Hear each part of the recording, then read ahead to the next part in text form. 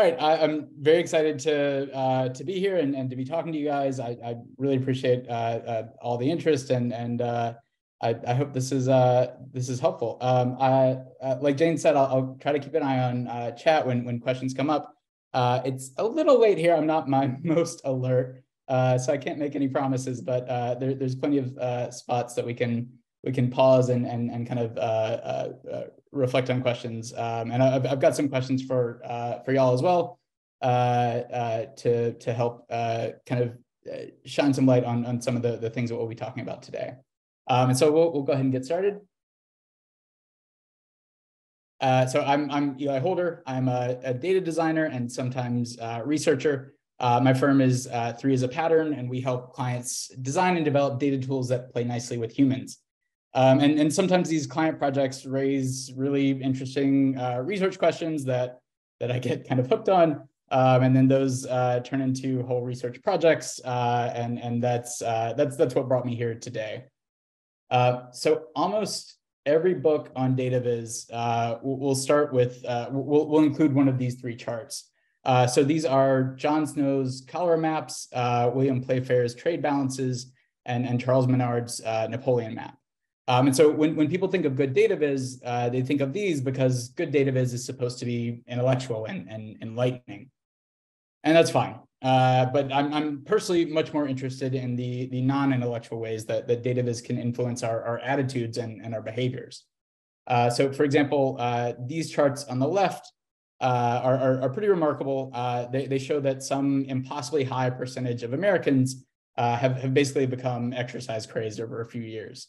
And the charts aren't pretty and they're not remotely true, but they accomplish something of a behavioral holy grail in that they get people to actually go to the gym. So in a recent study of, I think, 64,000 members of 24-Hour Fitness, which is a gym chain here in the States, people who saw this increased their weekly gym attendance by 24%, which is pretty massive for something miserable like going to the gym. Sorry to anybody who actually likes going to the gym. And so these charts work not because they're beautifully designed. They work because they're psychologically effective. They highlight a social norm that people are sensitive to, and people tend to change their behavior to match certain perceived norms. And then this is another chart that I've been thinking a lot about lately, thanks to a collaborator of mine, Peter Blakely.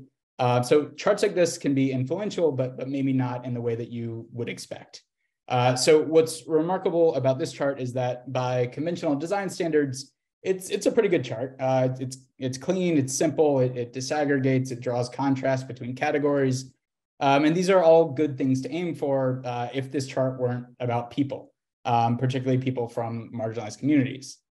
And there are a lot of these conventionally good charts that show social outcome differences between different social groups or different racial groups. But instead of rallying support for more equitable outcomes like you might expect, these charts can actually backfire. And so the way that they're framed can lead to toxic conclusions about the people being visualized. And so Cindy, Sean, and I presented a paper on this at last year's Viz conference. It has some wider implications for visualizing social outcomes that we'll start to unpack during the talk.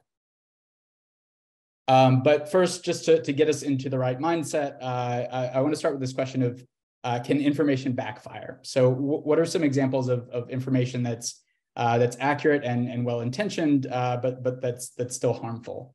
If y'all have any ideas on this, feel free to put them into the chat, and I'll go through a couple of examples as well. So what are some unintended consequences of otherwise good information?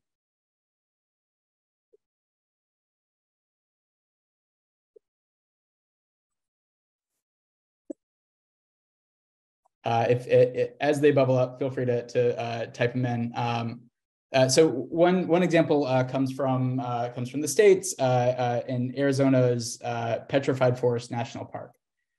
So they wanted to see if they could use clever signage to try to persuade people to stop stealing petrified wood from the park. This is a problem at the time. And so one of the tactics that they tried was basically a guilt trip. They posted a sign saying many past visitors have removed petrified wood from the park, changing the natural state of the petrified forest. And this is accurate information. People were in fact stealing, and it's well-intentioned.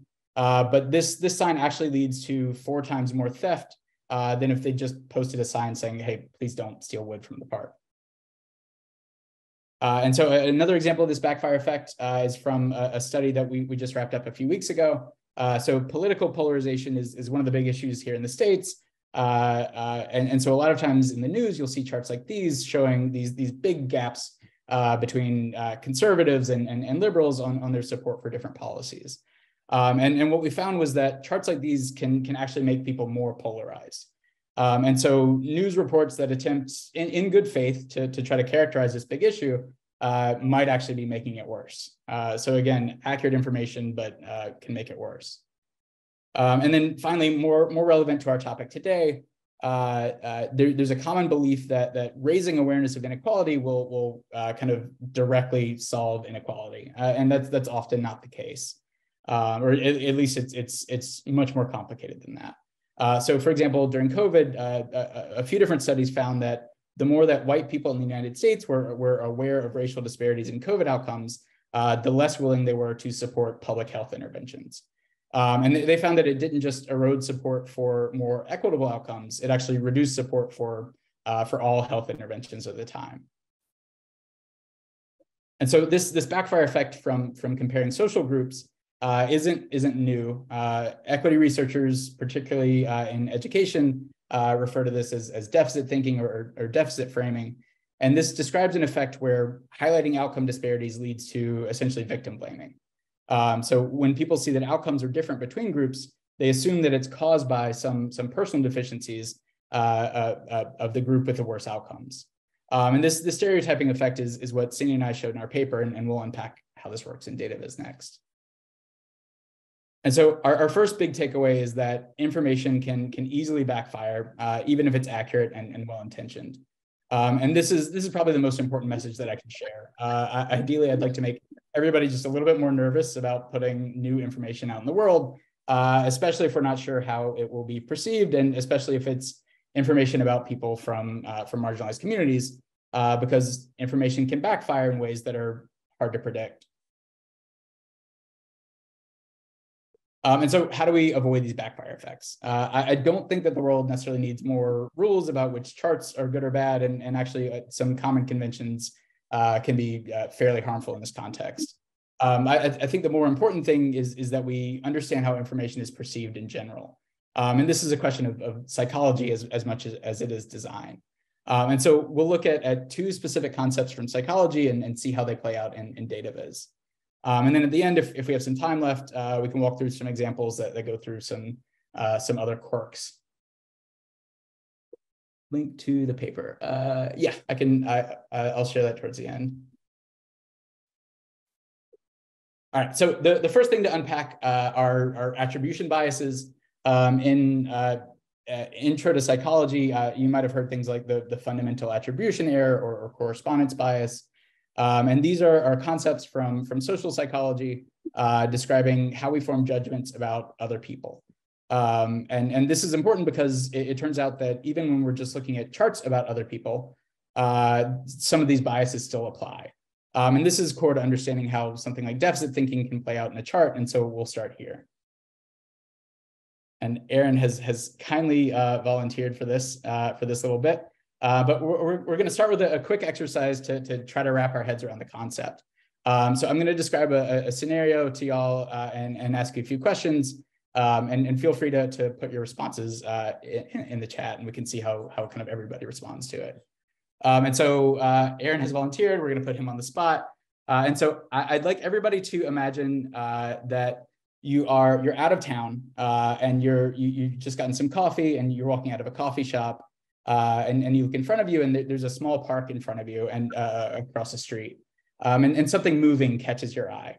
And you stop and you look and you see Aaron is dancing very aggressively. And he's also wearing a Hello Kitty t-shirt, it looks like. It's unclear.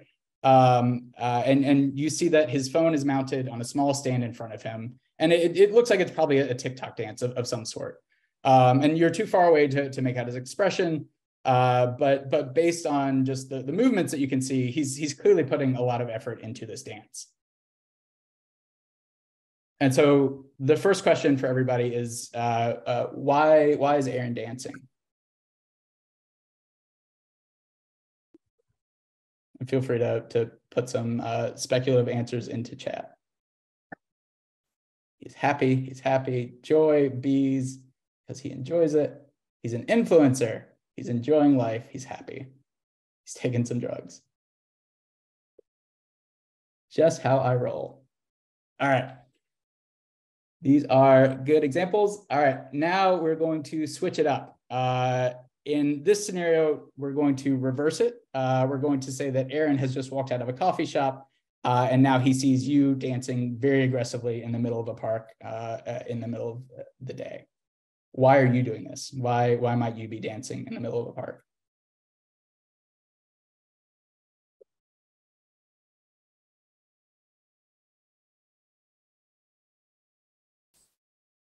Make a client happy. Not dancing, a bug flew into my shirt. That is one of my jokes. Thank you for previewing that. To embarrass my kids, that's a good one. All right, these are all very good examples. So what we're seeing here, this scenario demonstrates these attribution errors, where typically when we describe somebody else's behavior, we describe it in terms of their personal choices or their personal characteristics. And so when this question is about somebody else, people tend to answer in terms of personal attributions, like they enjoy dancing, or they want the attention, or they want to be TikTok famous. But when the question is reversed, people when the question is about ourselves, the influence of external forces are much easier to recognize. And so we'll answer with external attributions like, I lost a bet, I was doing it for my niece's birthday, a bee was chasing me. And so the general idea here is that we're very bad at recognizing the external forces that shape other people's outcomes and behaviors. And so we assume that they're caused by them personally, as if the outcomes and behaviors are entirely within their control. And this has some weird implications for data viz. And so let's take a second to think about this chart on the left. This shows average hourly wages for 4 different groups of restaurant workers. And you can see that, for example, Group A earns about $7 an hour more than Group B. So why is that? Why do we think that Group A earns more than Group B?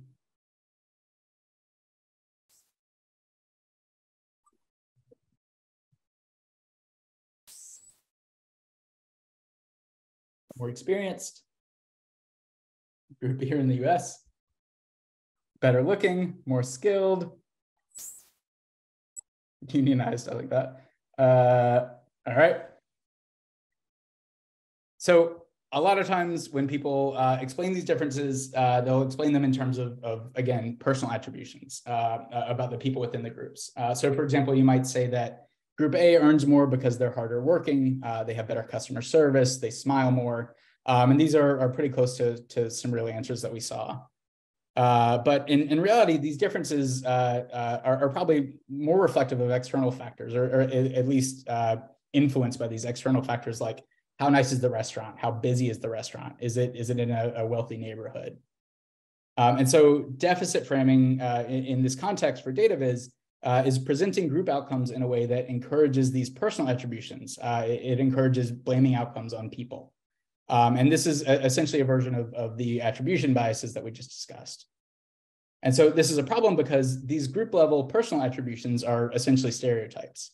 If you believe that these outcome differences are caused by differences in personal characteristics, then you implicitly believe in a harmful stereotype that the people with the worst outcomes are somehow worse people. And so we'll walk through an example of that in a little bit more detail. And so this is the same chart, but we're changing the colors to emphasize a purple Group A versus a blue Group B. And you might look at a chart like this, and your first read is average outcomes for purple Group A are better than average outcomes for blue Group B. And that's accurate. That's fine. That's a good read of this chart. But a lot of readers will go further and explain the differences in terms of these personal attributions. So the takeaway becomes A has better outcomes than B because the people in group A are somehow better than the people in group B in some way that would produce these outcome differences. And there's obviously nothing in the chart that would support a causal conclusion like that. And then the real danger is that if you believe that the outcome differences are because group A is better than group B, you implicitly believe that the people in group B are somehow personally deficient. And that's obviously a problem. That's a harmful stereotype about the people in group B. And so to put this in broader context, the deficit thinking effect suggests that even though charts like these only show differences in outcomes, they can be misread as evidence for intrinsic differences between groups of people. And so we walked through this conceptually. It's consistent with what we know about social psychology, but how big of a problem is this with charts kind of out in the wild? And so these are results from our last few experiments where we tested multiple different chart types showing outcome differences between groups of people, like the ones that we just looked at. And this chart shows the distribution of how strongly people agreed with personal attributions, like these outcome differences are because group A works harder than group B. You can see that it's centered. Most people are kind of in the middle of it. But the gray area on the left shows people who disagreed at least slightly. And the orange area on the right shows people who agreed with these personal attributions. And so you can see that 53% of participants agreed with these personal attributions that essentially blame the outcome differences on the people themselves. And since the chart gives no evidence for causal conclusions like this, this implies belief in a harmful stereotype about the people being visualized. And so this confirms that the deficit thinking effect can be triggered by supposedly neutral charts, and that it can affect a pretty sizable part of audiences. And so our next big takeaway is that charts showing differences in outcomes can be misread as evidence for personal differences between people. And this confirms that the deficit thinking effect can be triggered by otherwise neutral charts.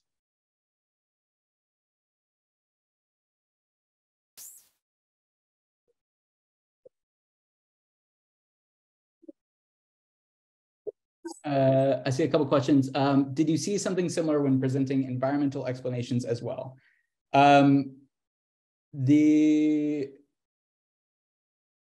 We didn't present any of the explanations directly because the questions in the experiment were multiple choice.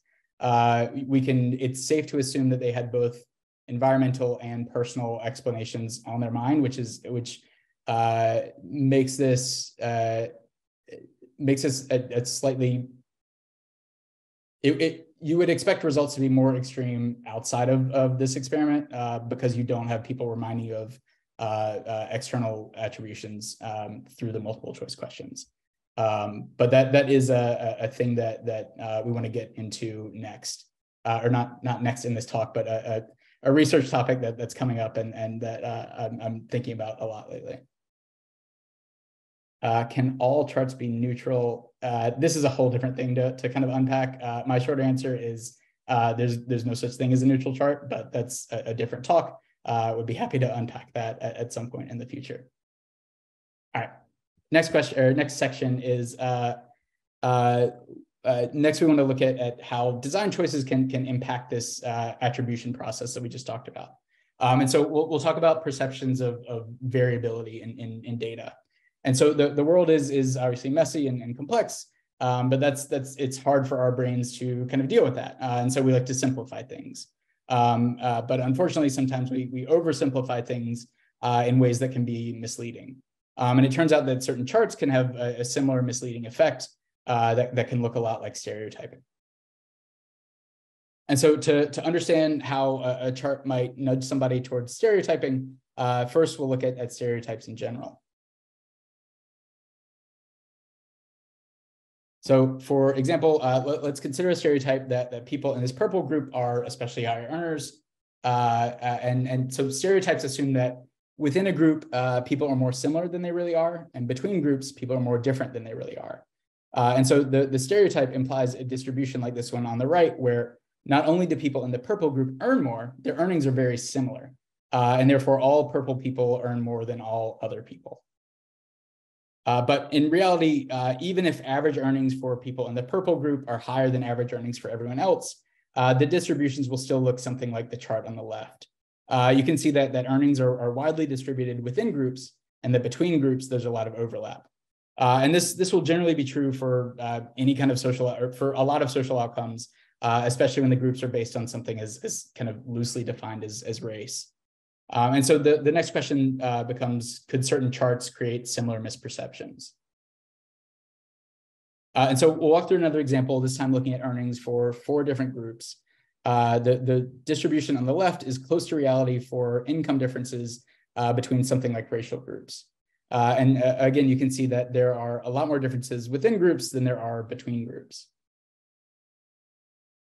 And so if we take these distributions and plot them as a bar chart of average income for each group, we'd end up with a chart like this one in the middle. But when people see this bar chart, they may not imagine the distribution on the left. They may imagine something more like this. Without any indication of variability, it's easy to assume that it's not there. And just like with stereotypes, charts like these can create a false impression that people within groups are more similar than they really are, and that between groups, people are more different than they really are.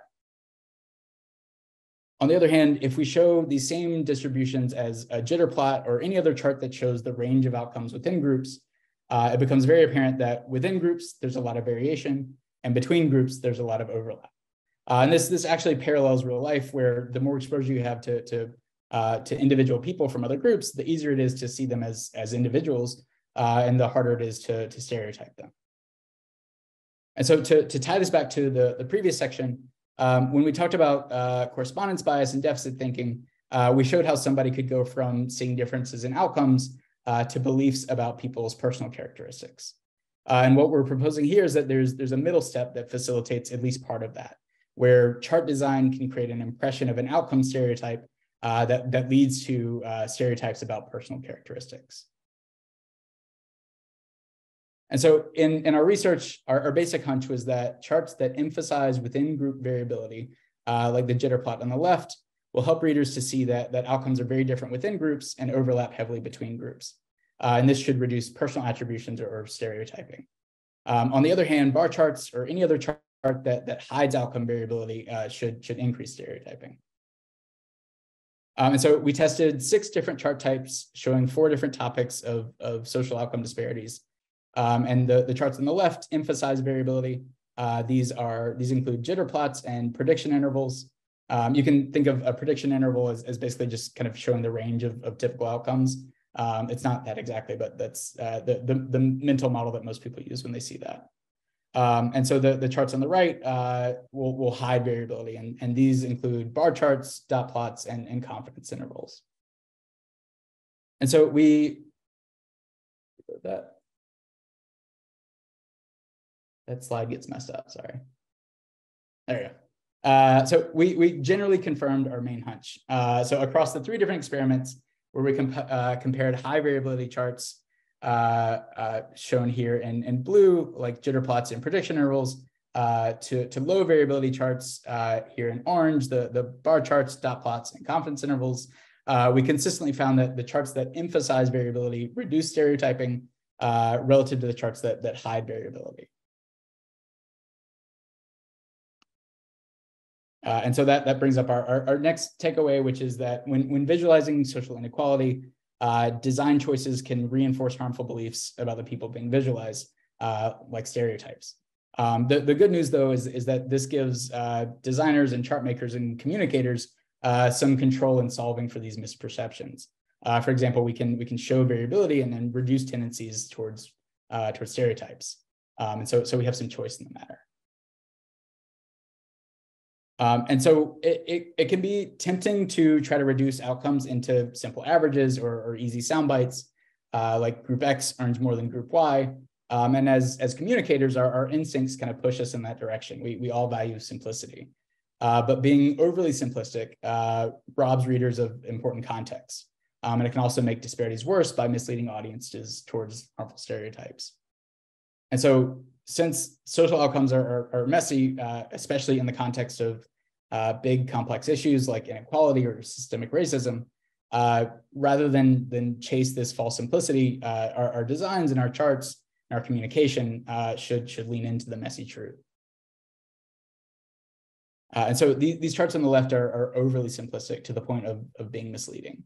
When presenting social outcomes, bar charts, dot plots, and confidence intervals, these all emphasize between group differences and hide within group variability. And this leads viewers to harmful conclusions about the people being visualized. And so we should do less of these. On the other hand, charts like jitter plots and prediction intervals on the right, these show within group variability and make it easy to see how much outcomes actually overlap between groups. And this reduces tendencies to blame the differences on the people within the groups and makes it harder to misread charts as evidence for harmful stereotypes. And so when visualizing social outcome disparities, especially involving people from marginalized communities, we want to do fewer charts that monolith people like these on the left, and more charts that show more variability like these on the right. And so these were all of our takeaways. One, information can backfire.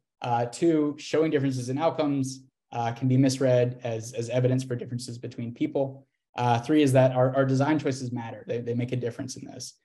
They can reinforce harmful beliefs about the people being visualized. And then four is we want to lean into the messy truth.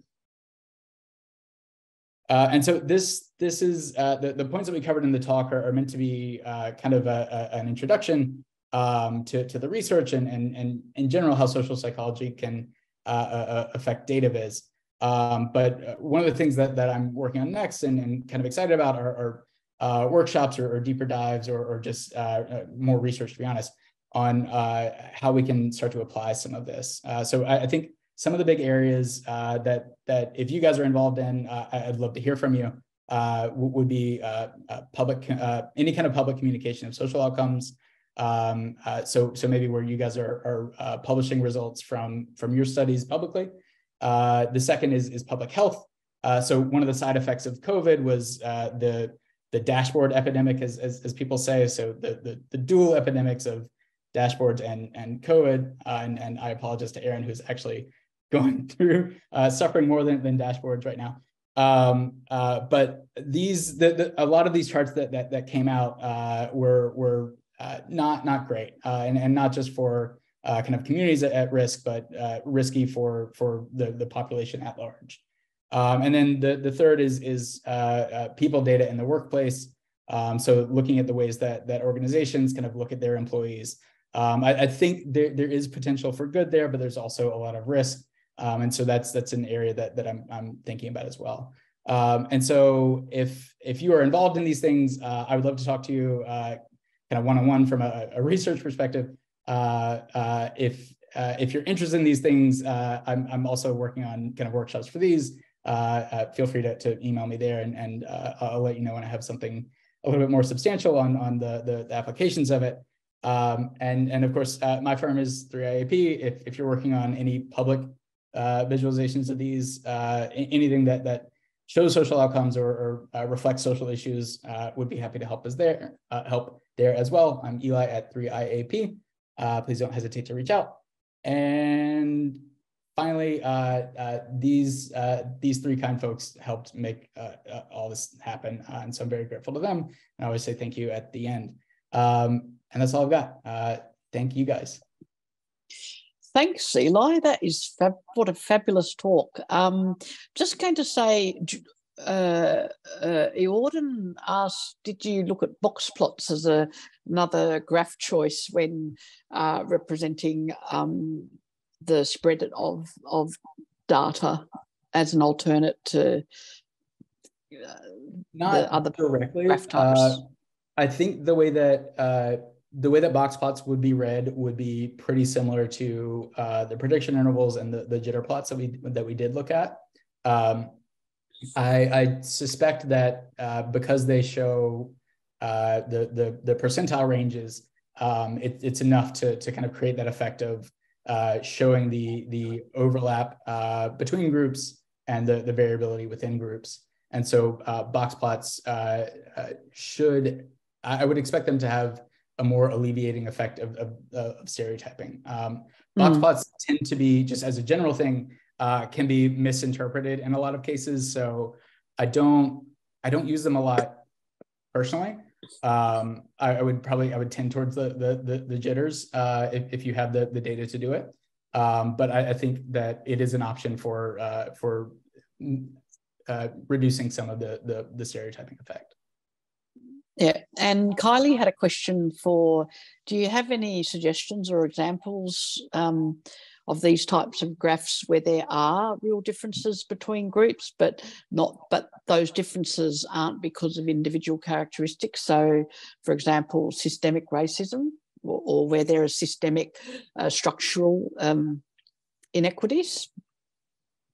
Do you have examples showing those specifically? I suppose examples of structural inequity. Is that what you meant, Kylie? Did you want to elaborate? Hi, yeah. So I work in the area of Aboriginal overrepresentation in the criminal justice system. And so, yeah, we have plenty of graphs that look like this, but they do, like there are genuine differences between groups. Mm-hmm. And when we present them like this, it reinforces that message over and over again. But like if we try and show the variability within groups, it will just reinforce that stereotype because. So the variability is so strong that that even if you do show, I'm sorry, the differences are so severe that even if you show variability, it still wouldn't overlap. Yeah. And we don't know how to present this in a way that doesn't show that or reinforce that stereotype. So I've run into that in a couple of cases, or it seemed like I've run into that where looking at geographic differences when it's kind of rolled up by something like a state or like a large geographic area, you can't see as much kind of variability there, and for the outcomes that I was looking at the time, I did run into that problem where one group, even if you looked at them state by state, didn't overlap at all with the other group. And the fix there was to go a little bit more granular and look at county level data or city level data or something that's a little bit smaller.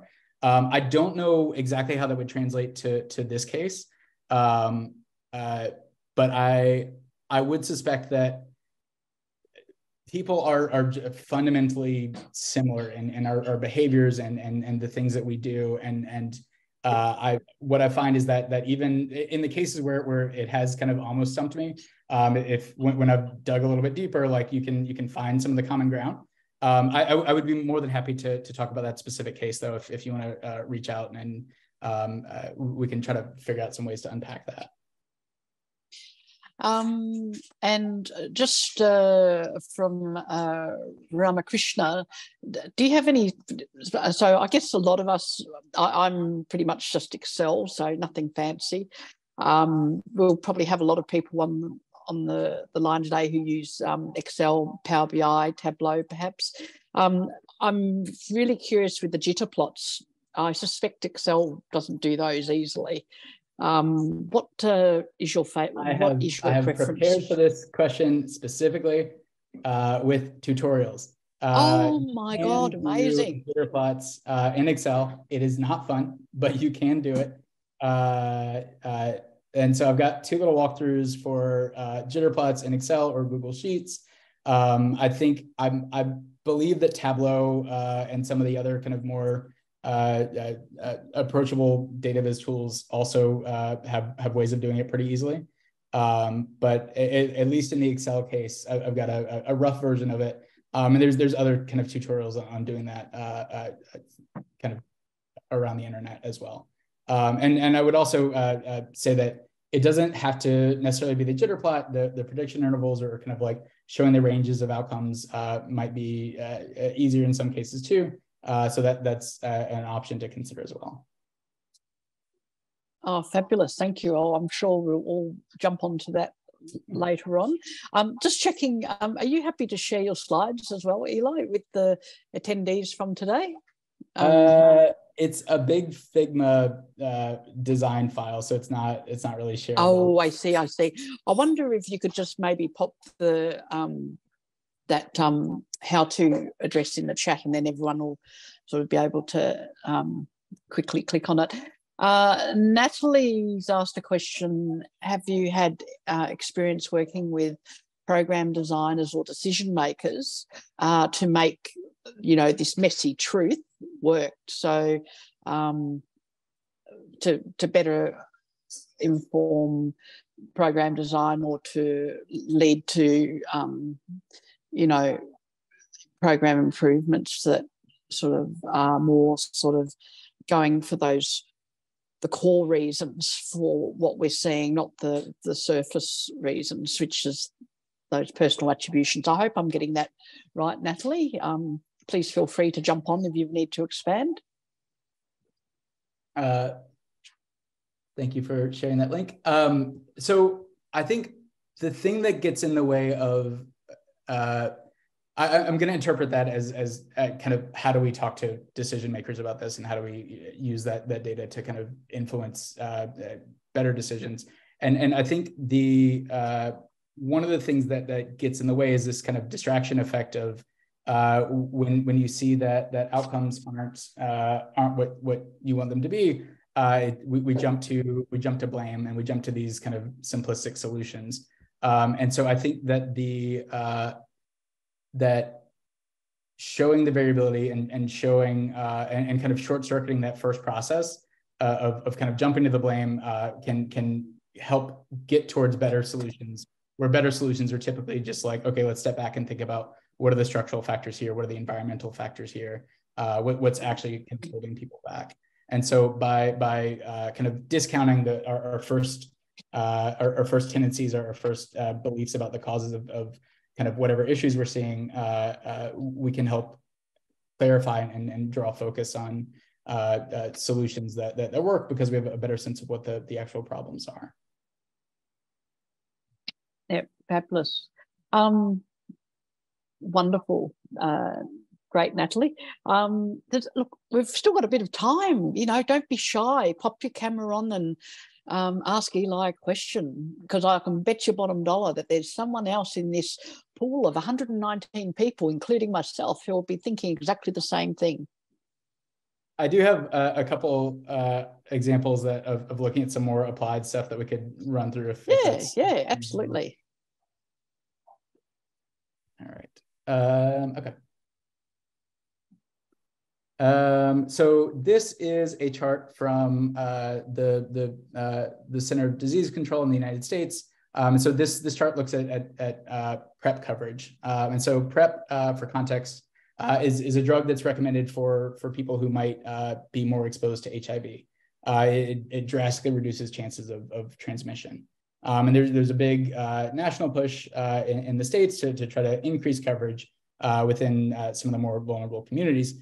And so this chart looks at PrEP coverage percentage for 3 different ethnicity groups relative to a goal of 50% coverage. And so the first thing that we can see is it's kind of hard to read, and so we can give it a quick facelift, and now we can see the values a little bit clearer. I've also made the goal range kind of explicit, that 50% coverage. And you can see that, for example, white people here are at 63% coverage, and they're within the goal range. Everyone else is at 14% or lower, and pretty far below the goal range. And so this chart is generally fine for comparing a stack of percentages, but any volunteers for how this might be misinterpreted?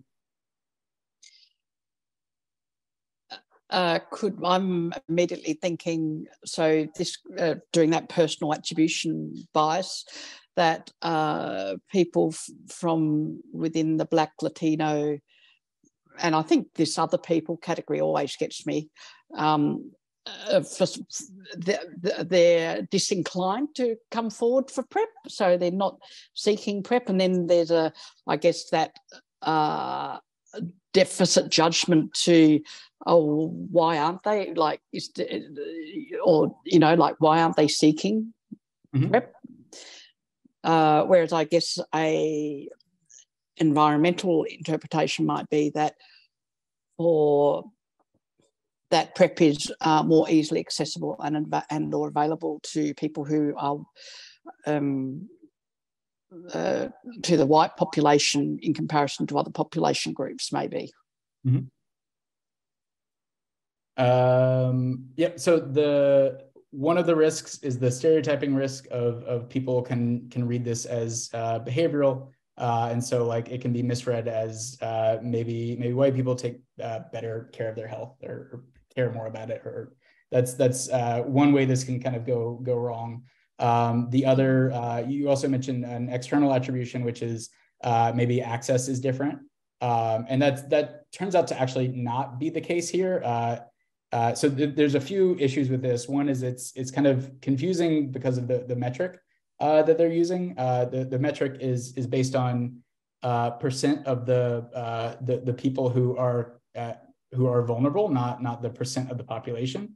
And so it kind of creates this impression that that more you might read this as saying more white people use PrEP than people of color, but that's actually not the case.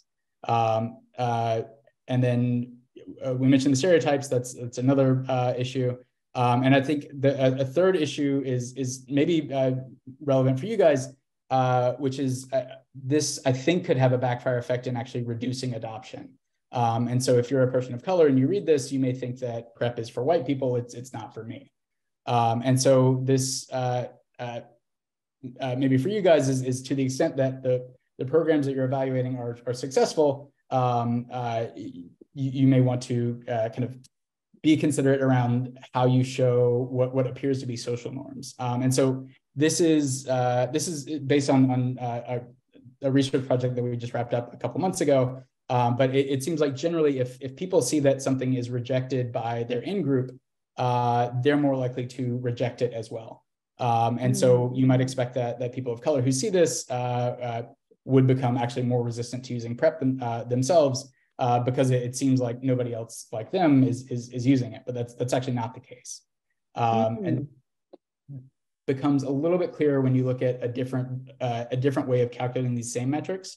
So this is still looking at kind of PrEP usage, but instead of the previous metric that was looking at usage per kind of like most at-risk population, this is just looking at PrEP usage per 100,000 people in the population at all.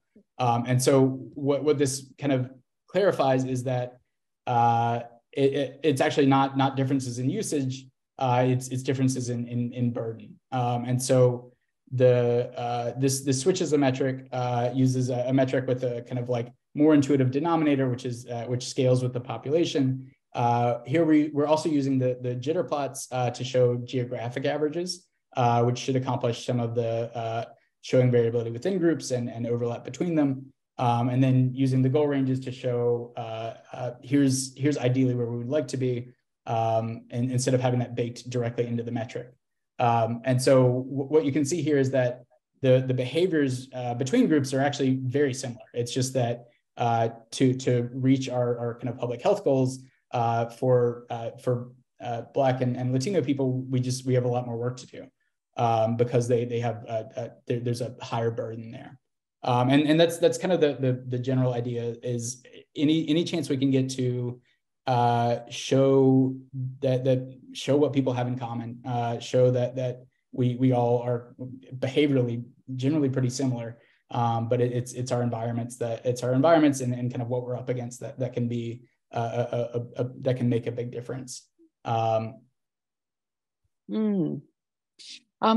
Just switching over to another question. The audience asked a great one, actually. A lot of us often deal with categorical variables.